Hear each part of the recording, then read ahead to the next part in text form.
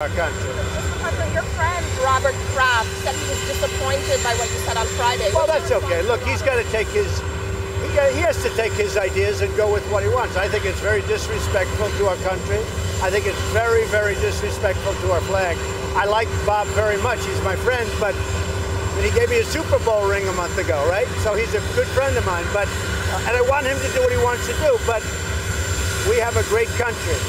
We have great people representing our country, especially our soldiers, our first responders, and they should be treated with respect. And when you get on your knee and you don't respect the American flag or the anthem, that's not being treated with respect. Are you claiming racial tensions, sir? No, this has nothing to do with race. I've never said anything about race. This has nothing to do with race or anything else. This has to do with respect for our country and respect for our flag.